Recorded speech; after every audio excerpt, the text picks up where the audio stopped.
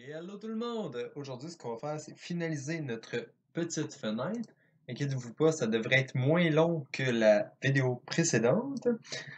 Pour commencer, la première chose que je vais faire, c'est qu'on ne puisse pas interagir avec la fenêtre mais alors que notre curseur est en dehors de l'écran. Donc, on va aller faire ça tout de suite, avant de passer à la suite. Pour ça, je vais aller dans ma Movable Window, dans notre Event de Mouse Move. Au tout début, ce qu'on va faire, c'est qu'on va se faire un petit peu d'espace. Donc, on va passer ça, tout ça ici. Et on va se faire un autre if. If, comme ça ici. La condition, ça va être est-ce que le curseur est dedans notre viewport. Puis pour ça, je vais me créer une nouvelle fonction. B is mouse inside viewport. Comme ça. Elle va prendre un input et elle va nous redonner un output. Is inside viewport comme output. Et notre input va être de type pointer event.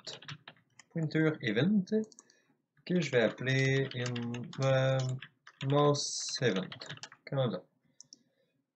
Donc, on va aller l'appeler tout de suite dans notre mouse move. Hop, je vais la convertir en pure, comme ça ici. Comme ça ici. Maintenant, l'event, on va tout simplement lui passer le current mouse event, comme ça ici. C'est elle qui va nous dire où est la souris dans l'écran en ce moment. Maintenant, si on retourne dans notre fonction, on va prendre get screen space position qu'on va convert convert en viewport, de absolute à viewport, comme ça ici. Et on va s'en servir pour déterminer si le curseur est dans l'écran. Donc, ce que je vais faire, c'est je vais splitter la position. Puis, je vais me faire 4 petits ifs. Donc, un plus petit et un plus grand. Et un autre plus petit et un autre plus grand. Et pour les Y. Plus petit, plus grand pour X, plus petit, plus grand pour Y. Je vais les regrouper ensemble, les plus petits et les plus grands, comme ça. On va faire un OR boolean ici. Hop, hop. Que je vais inverser. Et que je vais ressortir. Comme ça. Donc voilà, notre structure est faite. Maintenant, les booléens. Si x est plus petit que 0, on est en dehors de l'écran. Si y on est plus petit que 0, on est en dehors de l'écran. Parfait. Donc ces deux-là, c'est bien. Ensuite, on va avoir besoin du get viewport size pour les deux plus grands, parce qu'il ne faut pas qu'ils dépassent le viewport size, qu'on va tout simplement splitter. Une fois splitté, on va tout simplement attacher les x avec les x et les y avec les y. Ce qui devrait nous donner notre comportement que nous voulons. Donc, on va aller tester ça. Maintenant, si je prends ma fenêtre et que je drague hors de l'écran, on peut voir que je ne contrôle plus la fenêtre, sauf jusqu'à ce que je rentre dans l'écran. Et là, la fenêtre va se mettre à la même position que mon curseur. Comme ça. Même chose pour le scaling. Ouais. Et le scaling en bas aussi. Parfait. Donc, si on dépasse l'écran, maintenant, notre fenêtre ne répond plus. Par contre, ce qu'on pourrait faire, c'est que quand on la déplace, on puisse le déplacer en étant dehors de l'écran. Elle va juste suivre les bords. Mais quand le scaling, on ne puisse pas. Parce que le scaling, ça fait un petit peu étrange, je trouve. Donc, dans mon cas, ce que je vais faire, dans le on-mouse move ici, je vais me faire encore un petit peu plus d'espace. Et je vais descendre les if. Je vais me faire un autre if en haut ici. Le if en bas va aller là. Et le true va s'en aller directement à la suite. Et celui d'en bas va aller le rejoindre. La condition que je vais mettre ici, dans le fond, c'est est-ce que notre current image clicked, c'est égal à 5. Parce que si est égal à 5, c'est qu'on est en train de la déplacer et non de la scaler. Donc, dans le fond, je vais juste regarder, est-ce qu'on est en train de déplacer l'image? Si oui, ok, on s'en fout que notre curseur soit dans l'écran ou pas. Mais sinon, on regarde si notre souris est dans le viewport. Donc maintenant, si je teste, je peux prendre la fenêtre. Si je dépasse les grandeurs de l'écran, elle me suit. Mais par contre, si je la scale, elle arrête de scaler lorsque ma souris est en dehors de l'écran. Donc voilà, c'est une étape de fait. La prochaine étape, ça va être de faire en sorte qu'on puisse fermer et réouvrir la fenêtre. Donc je vais retourner dans le mode designer ici et je vais me rajouter un nouveau bouton. Pour ça, je vais suivre le même pattern que les autres, donc je vais me prendre un overlay que je vais mettre directement dans le canvas panel, que je vais appeler over_close, parce que je vais me faire un bouton pour fermer la fenêtre. L'ancrage, je vais le mettre au maximum, et voilà. Ensuite, à l'intérieur de ça, je vais me mettre une size box, et à l'intérieur de ma size box, je vais me mettre un bouton. Ma size box is close, et mon bouton btn close. Voilà. Ma size box, je vais l'aligner en haut à droite. Oups. À droite et en haut. Mon overlay, je vais m'assurer qu'il ait une Z-order plus haut que toutes les autres, parce que sinon, mon bouton, je ne pourrais pas cliquer dessus. Et mon bouton, ce que je vais faire, c'est que je vais tout simplement lui mettre une couleur pour qu'on puisse le différencier un peu plus facilement. Oups. Je ne suis pas dans la bonne couleur. Background color ici, comme ça, on va le mettre un petit rouge. On essaye de le mettre un petit rouge, comme ça. Voilà, donc on a notre bouton dans le coin. Maintenant, je vais juste changer sa grosseur rapidement. Donc, on va dire peut-être 50 par 50. Oups. 50 par 50, comme ça ici. Et histoire qu'il ne soit pas complètement dans le coin, comme ça ici, je vais tout simplement aller y mettre un petit padding, on va dire 20 peut-être. Ouais, comme ça. Comme ça, le bouton n'est pas 100% dans le coin. Ok, parfait. Donc, on a un bouton. Ensuite, si je sélectionne le bouton, je peux aller me créer un event onClick. Cet event-là va se faire appeler quand on clique sur le bouton, comme son nom l'indique. Et ce que je vais faire, c'est que je vais faire cette visibility, comme ça. La visibilité de self, donc tout le widget au complet, et je vais tout simplement le cacher. Parfait, aussi simple que ça devrait fonctionner. Le bouton devrait faire qu'on cache la fenêtre quand on clique dessus. Et voilà, la fenêtre est partie. Mais là, par contre, on ne peut plus la réouvrir, donc on va aller faire en sorte qu'on puisse la réouvrir. Pour ça, je vais aller dans mon widget démo, juste pour être sûr que on puisse associer plusieurs boutons à plusieurs fenêtres différentes. Je vais juste dupliquer ma fenêtre. Je vais en mettre une petite ici, puis une un peu plus grosse là. Et dans mon canvas panel, je vais me rajouter rapidement deux boutons ici dans le coin, on va dire comme ça. Les boutons, pas besoin de les renommer et tout, là, c'est vraiment juste pour tester. Donc, je vais juste aller me créer un onClick event sur un, puis sur l'autre. Ensuite, on va associer une fenêtre à chacune des boutons. Donc, j'ai cette fenêtre-là ici et cette fenêtre-là ici. Pour savoir si je dois cacher ou afficher la fenêtre, je vais tout simplement getter sa visibilité. Donc, on va directement se baser sur son état actuel pour savoir ce qu'on va en faire. Ensuite, je peux faire un égal pour tout simplement savoir c'est quoi. Si elle est cachée, on va dire. Et je vais me faire un select. Le type du select, il va dépendre du input qu'on va devoir lui passer. Donc, je vais directement faire un set visibility ici, parce que c'est la visibilité de la fenêtre qu'on veut modifier. Et la visibilité, je vais l'utiliser en tant qu'input. Ça modifie le type du select. On va pouvoir lui passer son booléen comme condition. Et les choix que je vais mettre, dans le fond, si le booléen, si la fenêtre était déjà cachée, ce que je vais faire, c'est que je vais la mettre itTest invisible, self itTest invisible, sinon ses enfants ne pourront pas être cliqués dessus, puis on veut que ses enfants puissent être cliqués dessus. Et ensuite, si elle n'était pas déjà cachée, je vais tout simplement la mettre à cacher. Ensuite, on va faire exactement la même logique pour le deuxième bouton. Ça ici, on prend le bouton, on l'attache là, parfait. Ça devrait fonctionner pour les deux boutons maintenant. On va aller essayer ça rapidement. Donc, je peux bouger ma fenêtre, je peux bouger mon autre fenêtre, je peux la redimensionner, je peux la fermer avec le bouton. Si je rappuie sur A, bon, j'ai fermé l'autre bouton, l'autre fenêtre, parfait, parfait. On voit que la fenêtre garde ses dimensions. Les enfants sont encore interactable. Je peux les redimensionner. Mettons, on va dire que cette fenêtre-là prend tout cet espace-là. Celle-là va devenir toute petite ici dans le coin. Si je les ferme et je les rouvre, ils gardent leur dimension, bien sûr, parce qu'ils étaient juste cachés. Je peux les fermer avec ça ici. Et voilà. Donc maintenant, on peut cacher et montrer nos fenêtres comme on veut, basées sur des boutons qui sont associés aux fenêtres.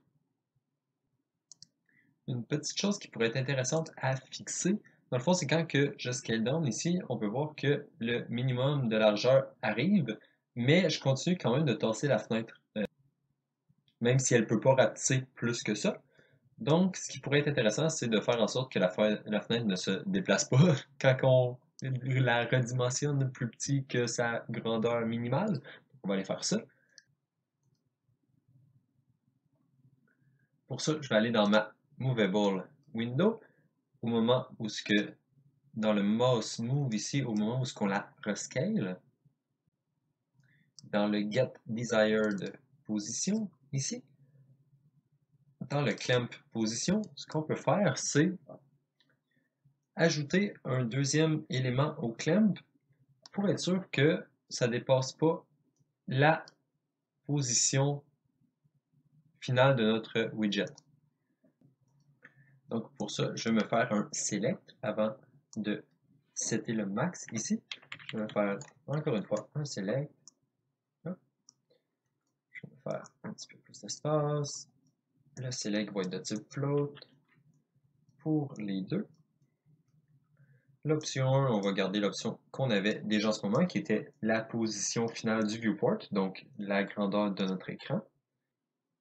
Notre index, si je vais tout simplement convertir en booléen, comme ça.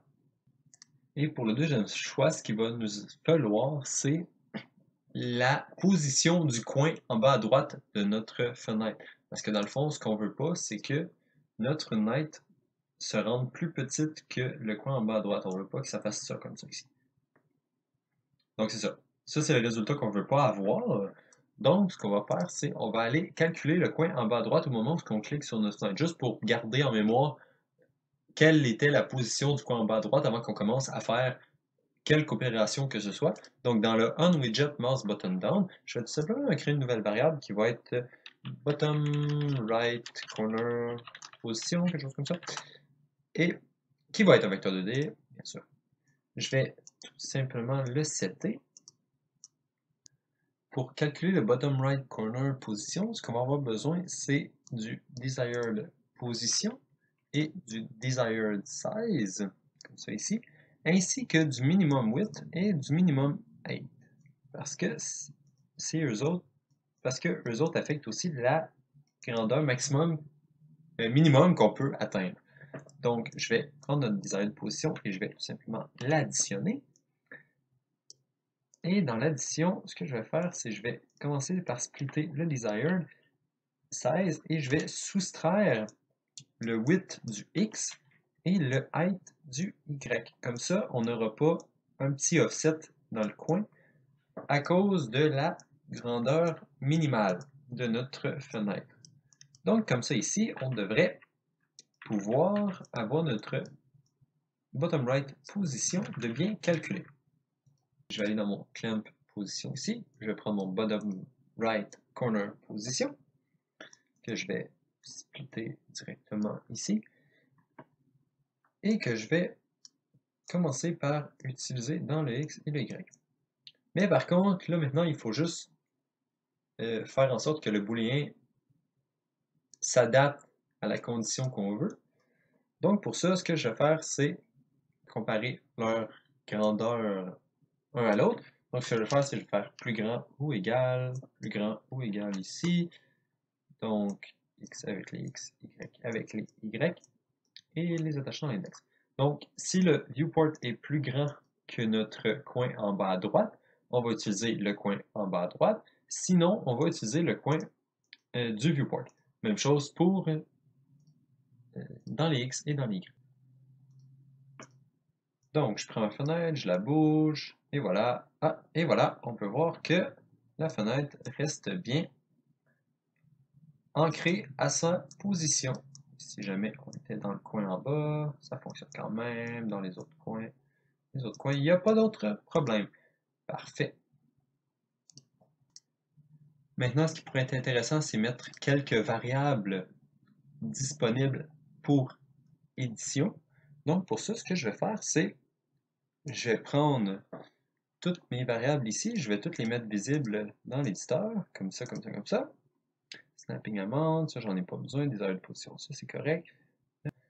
Et je vais tout simplement les mettre dans une catégorie. Donc, ça va être custom movable window, movable window. Movable window comme ça ici. Je vais toutes les mettre dans cette catégorie-là.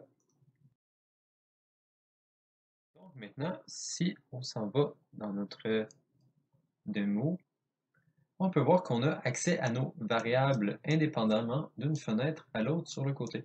Donc, ce qu'on peut faire, c'est qu'on peut les modifier comme ça ici, et l'autre fenêtre va avoir des variables différentes. Ce qui pourrait être intéressant aussi, c'est pouvoir redimensionner la grosseur des bordures ici, plus facilement et plus rapidement. Ce que je vais faire, c'est que je vais aller dans l'event graph ici, et à la fin de mon construct, je vais tout simplement me mettre un pré-construct avant, comme ça ici. Je vais attacher tout ça. Et à la fin de ça, ce que je vais faire, c'est que je vais prendre toutes mes sizebox que je n'ai pas de disponible pour l'instant. Donc, ce que je vais faire, c'est que je vais aller me chercher toutes mes sizebox ici de côté et de coin. Je vais les mettre en variable. Et ensuite, je vais les prendre, je vais toutes les get dans mon graphe ici. Ce que je vais faire, c'est que je vais faire un set height et set width. Override pour les deux. Copier-coller ça ici. Comme ça. Je vais attacher le tout ensemble. Donc,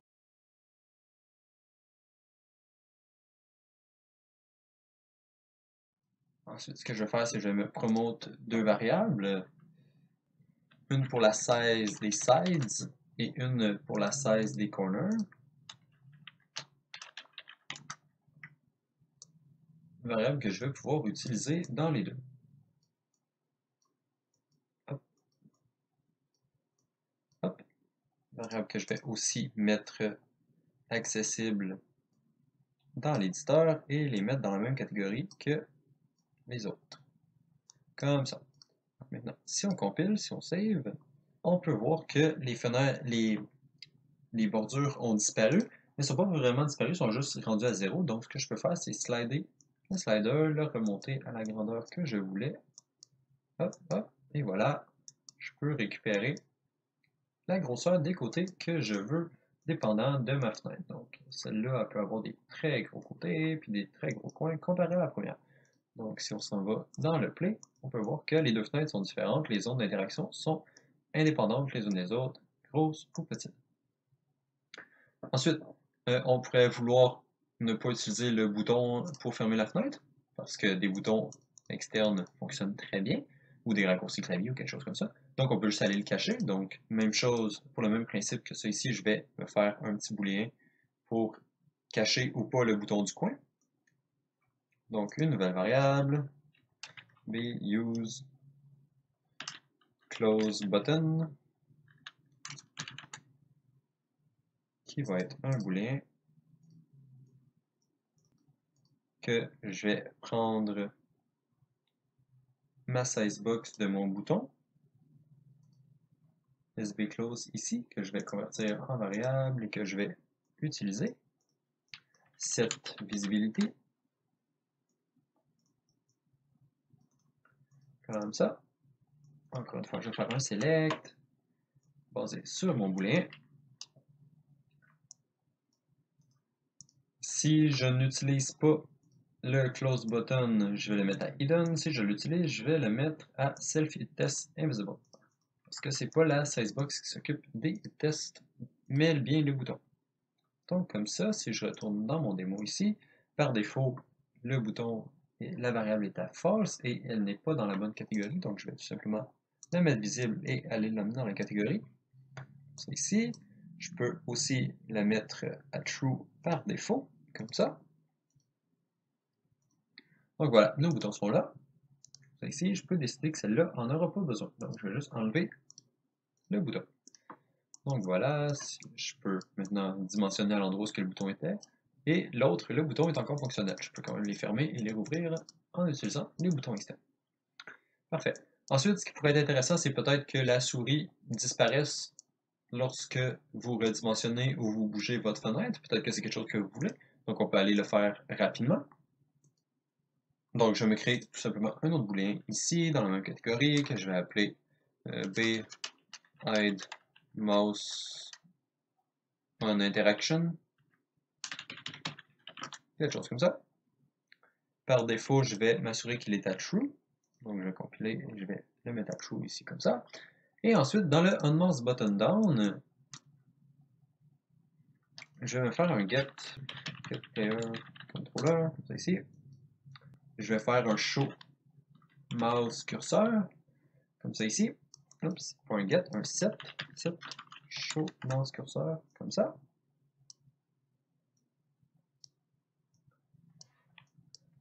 La visibilité du curseur va être dépendante de hide mouse on interaction. Donc je vais me faire un select ici en utilisant ça. Le select va être un booléen.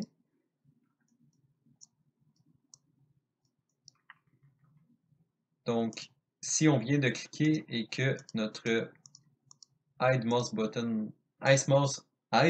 on interaction est à true, ce que je veux faire, c'est je veux cacher le curseur, sinon je veux le laisser visible. Donc je vais cocher false ici. Ensuite, ce que je vais faire, c'est je vais copier le player controller et le show mouse cursor. Je vais aller dans le mouse button up.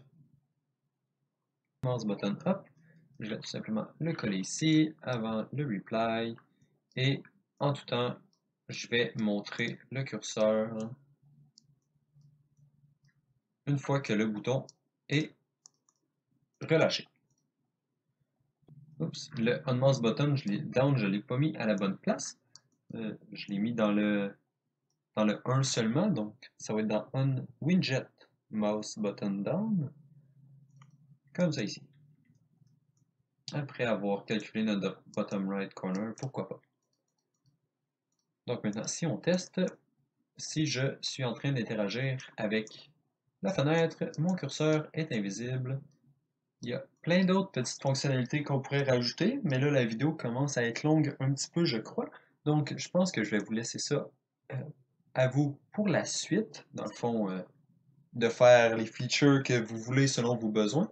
Ce qui pourrait être intéressant, c'est de faire en sorte que le bouton dans le coin puisse grossir, rapetisser, pouvoir changer l'icône du bouton indépendamment de la fenêtre, plein d'autres choses. Là, pouvoir changer la couleur des bordures, enlever le fond, tout ça dynamiquement, indépendant que des fenêtres que tu veux le garder et tout. Mais pour cette petite série de vidéos là, je crois que ça va arrêter là. Donc, bonne chance pour la suite, à la prochaine et bonne soirée.